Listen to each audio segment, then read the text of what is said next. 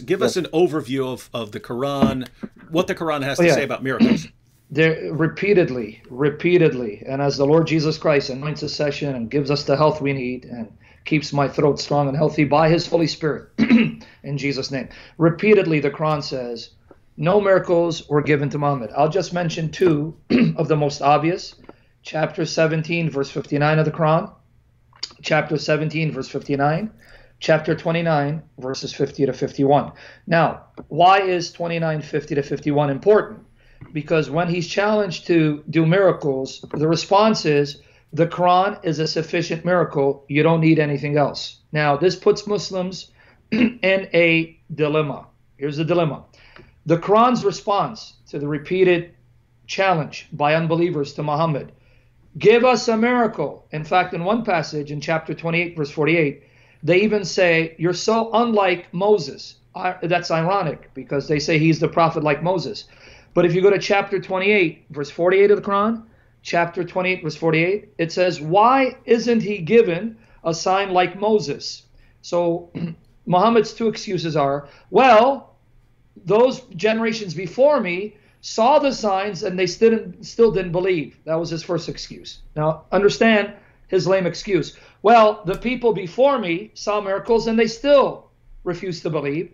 And the second excuse, 29, 50 to 51. 29, 50 to 51.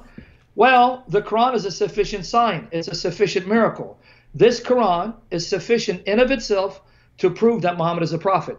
So the Muslims have a problem. If the Muslims are going to say that Muhammad did other miracles, that means the Quran is wrong.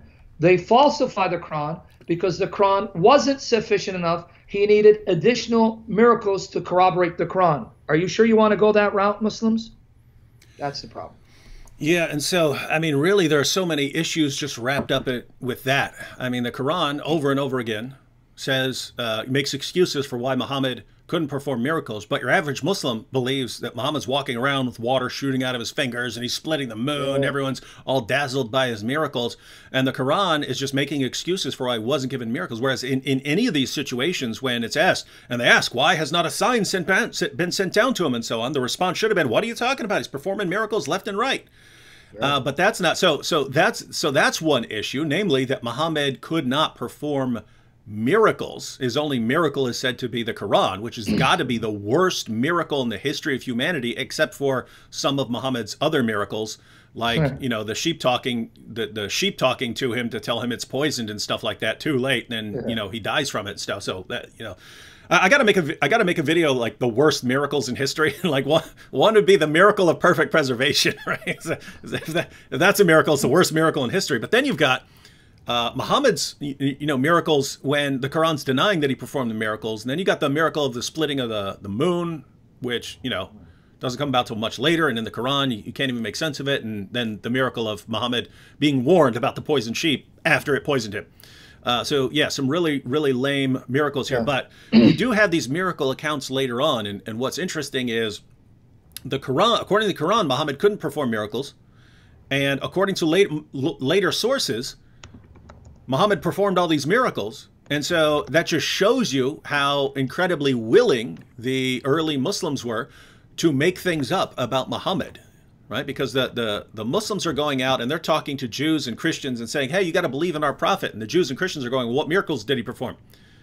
And the Muslims are going, none. He wrote this, lovely Arabic work that we have now. It's got lovely calligraphy in it, and we sing this awesome song, Allahu Akbar, right? We sing this awesome song, and the Jews and Christians are like, are you serious?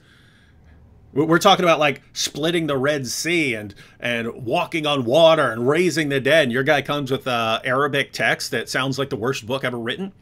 So then all of a sudden these Muslims start coming back with, oh yeah, the ink's still dry on this page, but this talks about a miracle Muhammad performed 2 centuries ago. Yeah, you can believe us, trust us. Would we lie to you? Of course you would, right? So you've got that Muslims are falsifying their texts and lying about their prophet in order to support him because they had no real evidence for him. And it's just all these problems in one. But Sam, there are some additional problems with when we focus on Muhammad's night journey. So why don't you just go ahead and start out however you want. Tell us about Muhammad's night journey, and then we could go into some of the problems. For now, read the Pickthall. If you want, just read Pickthall. All right.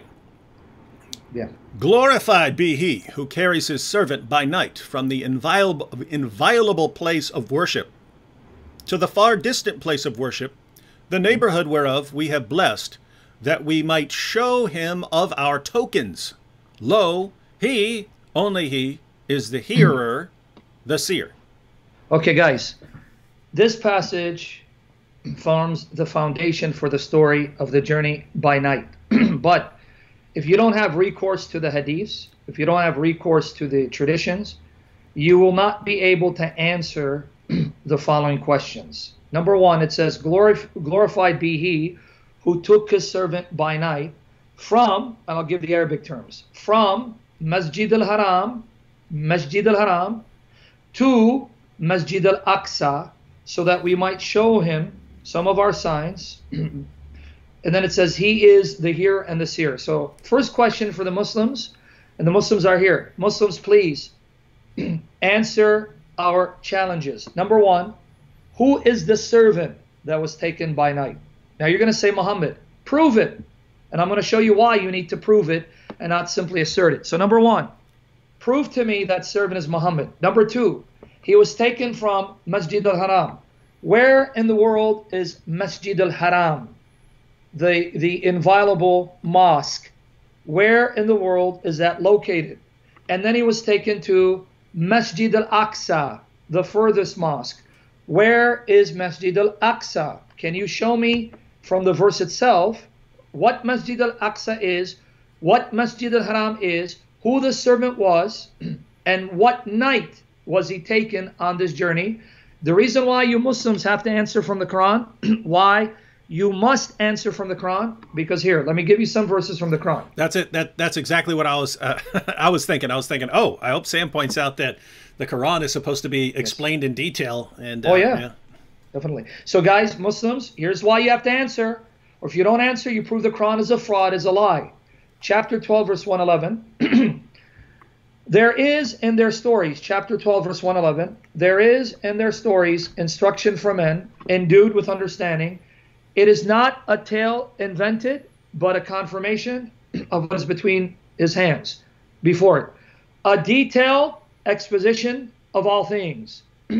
A detailed exposition of all things. In case Muslims don't hear it, this Quran is a detailed exposition of not some things, of all things, of everything, and a guide and a mercy to any as such as believe. Now, 6:114. 6:114. Say, shall I seek for judge other than Allah? 6:114. When he it is who has sent unto you the book, explained in detail. Explained in detail. Oh, wow. They know full well to whom you have given the book that it has been sent down from thy Lord in truth, never be than of those who doubt. Now, let me read one more. So you see, this is the repeated assertion of the Quran. 1689. 1689. One day we shall raise from all peoples a witness against them from amongst themselves, and we shall bring you, Muhammad, supposedly Muhammad, don't know, let's assume it's Muhammad.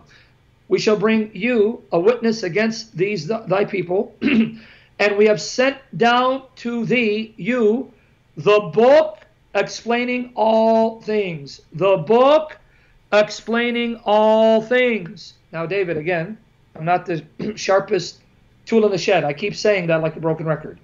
If the Quran keeps telling me this book explains everything in detail, detailed explanation of everything, should we expect to find chapter 17, verse 1, to give us all the details necessary to know who the servant is and what these mosques are and where they're located?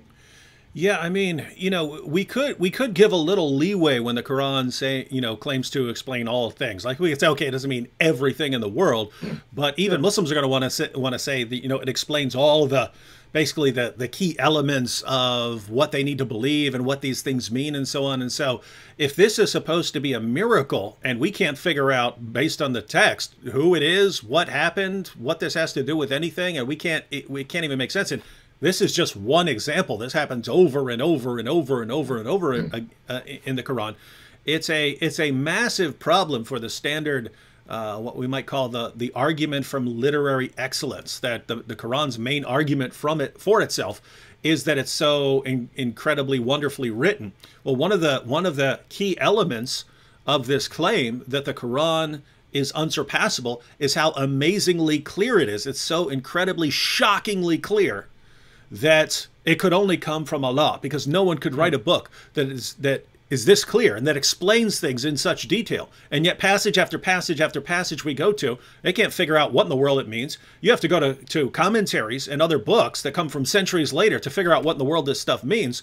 And this is aside from all the other issues like, commanding, the calling for jihad and beating women and things like that, where Muslims tell us, oh, that's not what he really means. I can tell you what he really meant in his perfectly clear Quran that he had all eternity to work on and get exactly the way he wanted it. I can tell you what he really means right off the top of my head. And so, here again, it's, look, this is the Muslim response. No, Muhammad did perform a miracle. Here it is. Doesn't tell us who it is, what happened, what he did, whether it's a miracle. Doesn't tell us anything about that. The Quran is hopelessly unclear, and it's such a terrible, horrible book that Muslims just twist it into whatever they want. Right? Yeah. What does this verse say? What does this verse mean? When you can beat your wife into submission? Oh, it means tap them with a toothbrush. Well, why couldn't Allah say that? Why couldn't Allah say what you think it means? Right? What does Allah mean when He says fight those who do not believe in Allah? Oh, He means fight people who are attacking you. Well, why couldn't He say that? Why couldn't He say it like you? Right? Why are you so much more clear than your God and your Prophet, Muslims? Right? Why are you so much more clear? Why are you so much clearer than your God and your Prophet? Your God constantly brags throughout the Quran about how amazingly, shockingly clear He is, and yet any random Muslim off the street can speak more clearly.